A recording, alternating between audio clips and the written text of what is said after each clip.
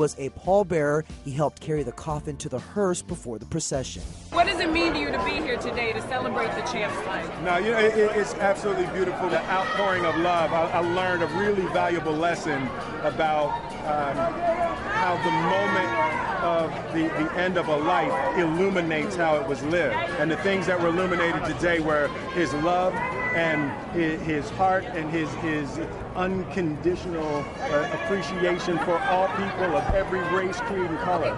Every age was out there, and it was beautiful. It was absolutely, celebration was the right word. What did he mean to you as a man?